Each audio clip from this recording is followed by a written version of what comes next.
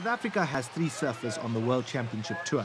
Jordy Smith and Travis Logie have become regular contenders on the WCT, while Bianca Buitendag is currently ranked number 2 in the world on the women's circuit.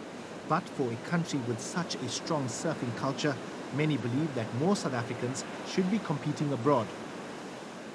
I think a series like this is very important for our local surfers. It's a great stepping stone to be able to compete, get that experience, compete against one another, make a bit of prize money before going on to competing abroad and competing against the Australians, the Hawaiians, the Americans, who pretty much compete in surf events every single weekend.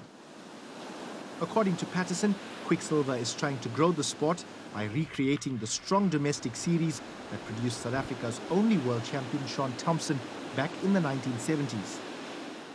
It's also good to do a couple of events in your local country before you go overseas. You know, it kind of warms you up a bit. And I mean, it's kind of fun just to do an adventure because there hasn't been one in South Africa for quite a while, you know, so it's good. The second leg of the series takes place at Amhloti on the north coast of KwaZulu-Natal in May, while the final leg takes place at Victoria Bay in September. Myron Naika, Durban. Know more about your world. eNCA.com